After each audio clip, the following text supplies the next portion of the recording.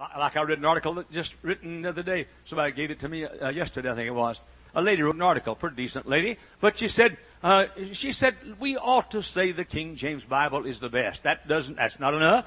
You say the King James Bible is the only Bible. The only Bible.